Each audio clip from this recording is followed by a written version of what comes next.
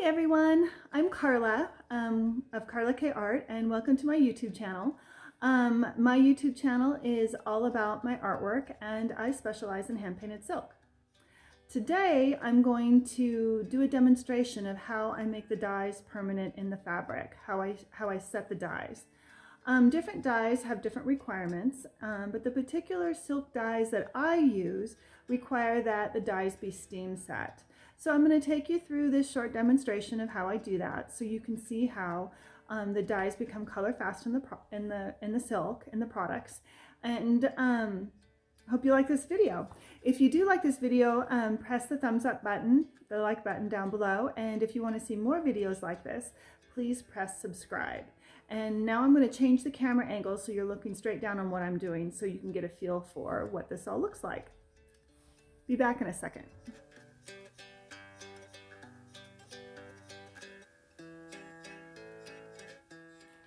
Hey everyone, this is Karla and I'm back again. I've changed the camera angle so you're looking straight down on my workspace.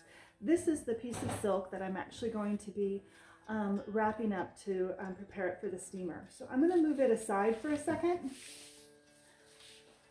This is newsprint. It's just plain newsprint, and it's already been cut into squares. I have some on a long roll as well, but this works perfectly for me because the size is easy to maneuver.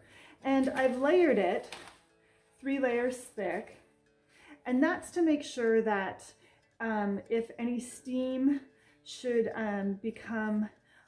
get this wet when it's in the steamer, the layers of paper will keep the silk from transferring the color to another part of the silk.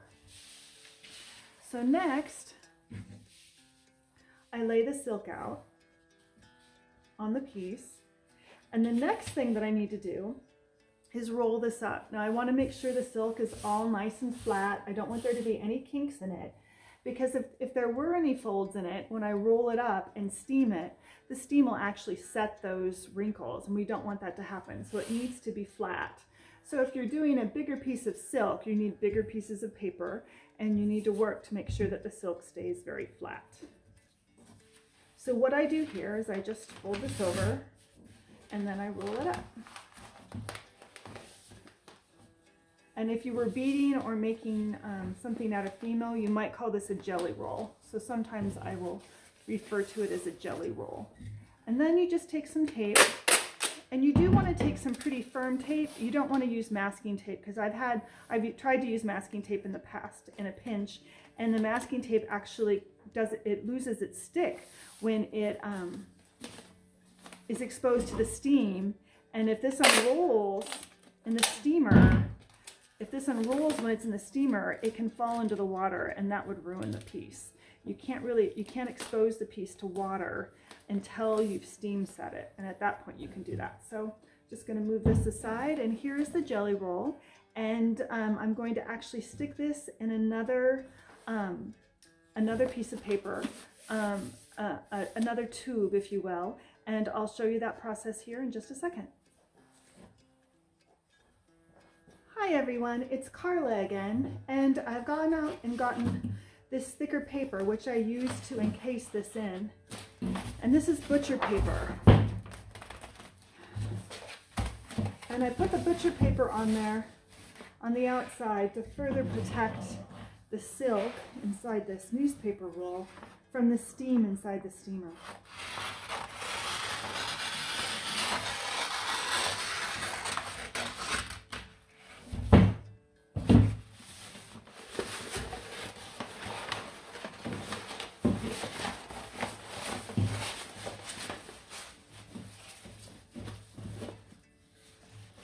The steam will still be able to flow through the tube, so I'm not worried about that.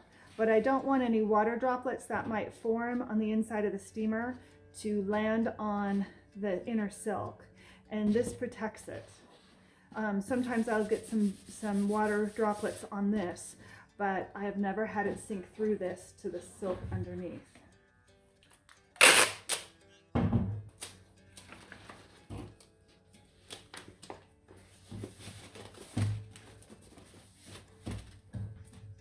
And I want this to be a little loose because I want the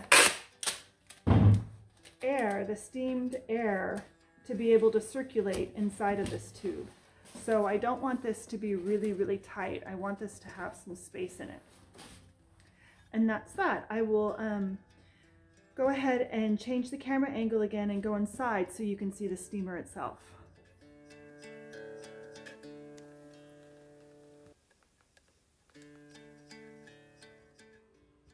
So now I'm back in the house, and this is the roll of paper, and I am here with the steamer.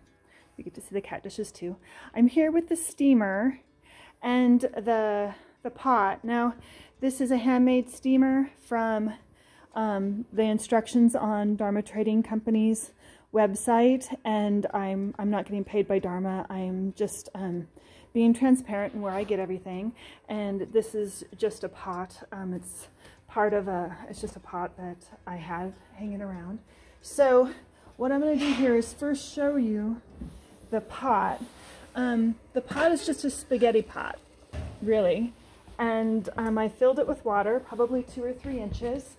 And again, my water source is a well, so there's nothing in my water. If you're dealing with city water where there's fluoride or chlorine, you may want to make some adjustments because I just have regular water. And I bring it to a boil before I put the steamer together.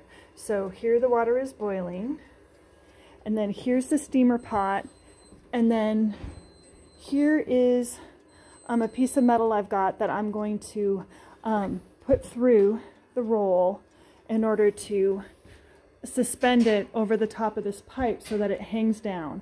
And then all of this goes inside the boiling pot of boiling water for the steaming process to begin.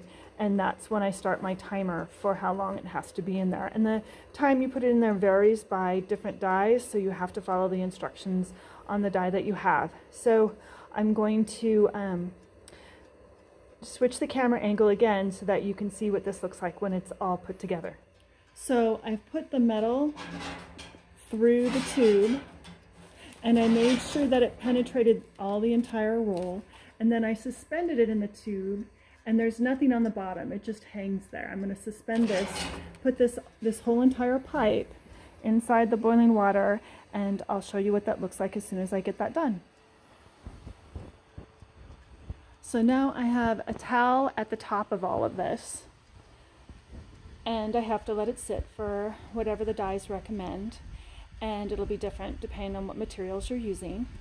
And once again, I got these instructions to make this steamer off of the Dharma Trading Company website. You can buy very expensive steamers. They go all the way up into the thousands of dollars. Nothing against them. I've just been using this one forever and ever since college days, and it works fine for me. I have had to replace the pipe a few times due to rusting on the edge of the pipe that sits in the bowl. And this is just a stove pipe. But this is what works for me.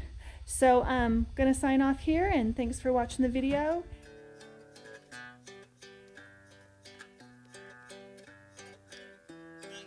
Hi everyone, welcome back. We're going through the process of steaming some silk.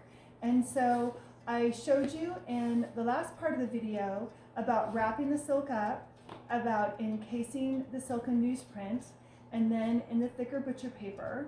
And then I showed you the process of inserting it into the steamer and steaming it over the boiling water for whatever length your dyes recommend. And then today I'm going to kind of do the unveiling, if you will, of taking it out of the wrapping to see what it looks like. Now, if there are no dye leaks on the outside of this package, then I reuse the butcher paper. Try and reduce and reuse as much as possible. For this newsprint here, you just rip it open. Remember, I used packing tape because masking tape can lose its stick, and your piece can inadvertently fall into the water, the boiling water, which is not what you want to have happen. Okay, so here we go. Now I'm going to unveil the silk as it's been steamed. Now this piece of silk hasn't been washed yet, it's just been steam set, so you can see how bright and vibrant the colors still are. And the next process is I'm going to go and wash it in some warm water, and it'll take me about 15 minutes to wash it. I keep it moving all the time. I don't let it sit in the vat of water. I'm going to wash it, and then at that point I can hang it up to dry and iron it and process it for marketing on my Etsy channel or in my studio here. I do have people come by my studio, especially during festive holidays, to buy gifts for their friends, birthdays or Mother's Day or any other type of holiday that we've got coming up where gifts are to be shared. So I'm going to proceed from there. So I'm going to cut the camera and go take care of washing this, and I will come back and show you the finished product.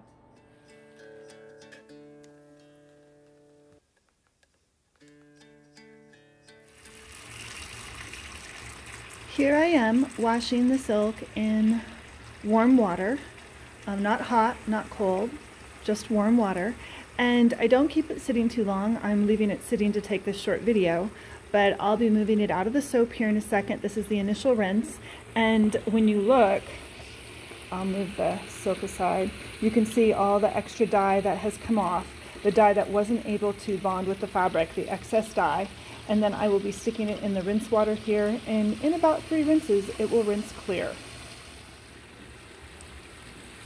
So this is the 3rd rinse, and I don't know, I might rinse it one more time just to be safe, to make sure there's nothing left. But you can see this was the water during the 1st rinse after steaming, and this is the water after the 3rd rinse. And here, wash my hand off. I can show you that it's totally clear. The blue on my countertop I think reflects into my sink sometimes and makes it look blue, but if I pull this out, you can see the water is totally clear. There's a little bit of soap residue, so I need to rinse it another time to get that out of there, but basically the process is done. I just need to let this hang dry, and I'll just put that over a lawn chair, a plastic lawn chair, and then it'll take about maybe 20 minutes. It's raining outside, so it might take as much as a half hour to dry because there's a lot of moisture in our air right now. And so now you see I've hung the 2 bandanas out to dry.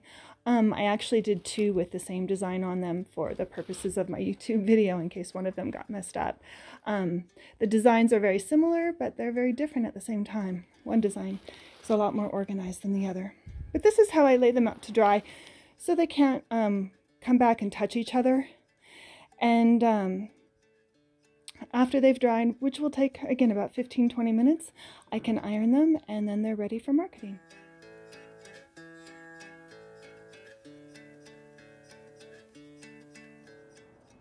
Hi everyone, I'm back. This is the finished scarf. This is the scarf that I demonstrated the steaming of and the washing of, and then I pressed it with an iron, and now it's ready to be marketed for sale. This was a 19 mummy, which refers to the weight of the silk charmeuse scarf, which means that it's a pretty thick scarf. It's shiny on one side and dull on the other, and I painted it with silk dyes, and as you can see, once it's been painted and steamed, the dyes are set, and we won't have any problem with the dyes coming out. So just wanted to thank you for joining my video today, for joining my channel. And if you like what you saw here, make sure you click the like button below. And if you want to see more videos like this, press subscribe. Again, this is Karla with Karla Kay Art, and I hope you have a great day. Bye now.